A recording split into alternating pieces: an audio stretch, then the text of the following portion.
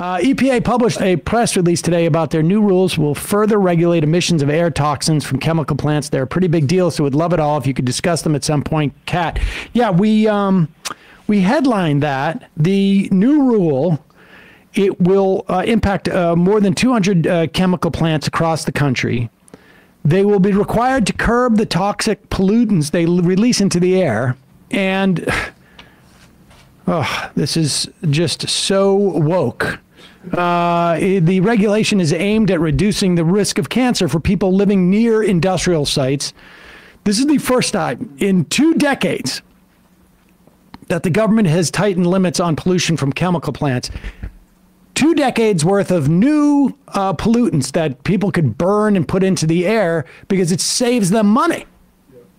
Understand, whenever you hear about a regulation like this, all that it's doing is essentially saying, who is going to pay for this company's profit?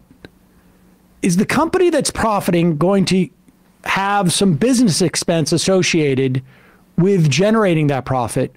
Or will they be able to offload that business expense onto society in the forms of a bunch of people getting cancer, a bunch of people having health implications, society, maybe Medicaid, Medicare, paying for that, aside from obviously the people paying for it in the form of them dying or in the form of them being sick.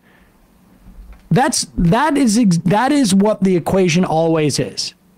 So when people talk about these EPA regulations undercutting profits in business and this and that, what they are doing is they're saying, we don't believe these corporations should have to pay to earn their profits. We believe that people around their plants should have to pay for their profits. The EPA has classified 2 different chemicals. Chloroprene, which is used to make rubber and footwear. That sounds healthy. And ethylene oxide, which is used to sterilize medical devices. They're considered top health concern in an area of Louisiana so dense with petrochemical and refinery plants that it's known as Cancer Alley. That also sounds quite bad. Yep. I have to hear more. Most of the places that are affected by the rule are in Texas, Louisiana, and along the Gulf Coast, the Gulf Coast, and the Ohio River Valley, and West Virginia. Did you say Texas? Yep. That's why Elon Musk is there. Yep. Communities, and this is going to come as an absolute shock. This is just after we talked about that study that showed that black people were kept lower on the list of their availability for kidney transfers because of calculations that basically said they're healthier than not. Communities in proximity to the plants are often disproportionately black or Latino and have elevated rates of cancer, respiratory problems, and premature deaths. Again, critical race theory.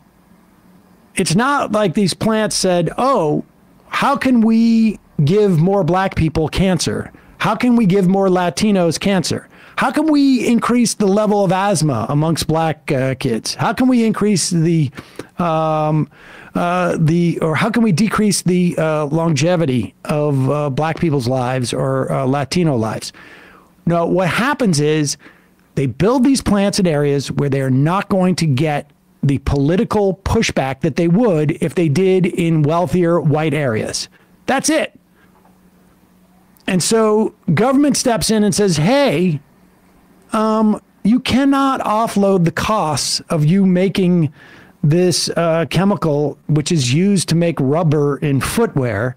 You can't offload those costs onto these people who live around here.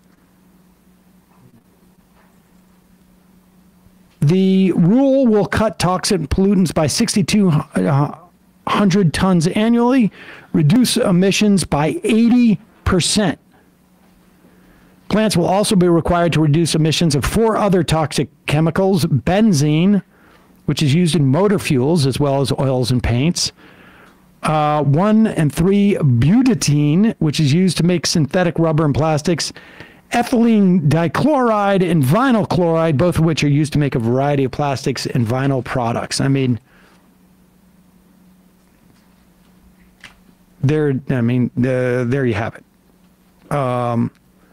Apparently, in 2022, the EPA began an investigation as to whether the state had violated civil rights of Louisiana residents by permitting scores of industrial facilities to operate in and around St. John the Baptist Parish, a predominantly black community.